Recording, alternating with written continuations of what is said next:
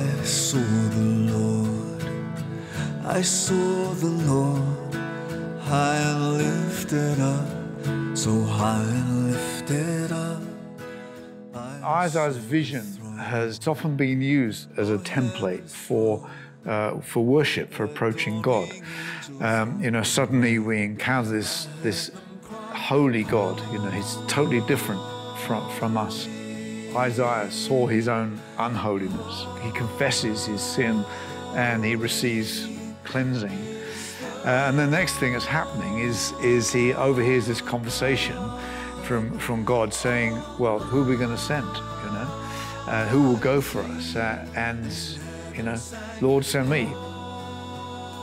There's been a great emphasis, and a right one, on intimacy with God, and without reducing that in any way, because there's intimacy in the story, but there's also an incredible glory and holiness and majesty of God, which I think we need to set alongside the intimacy. Who is it that we're worshiping?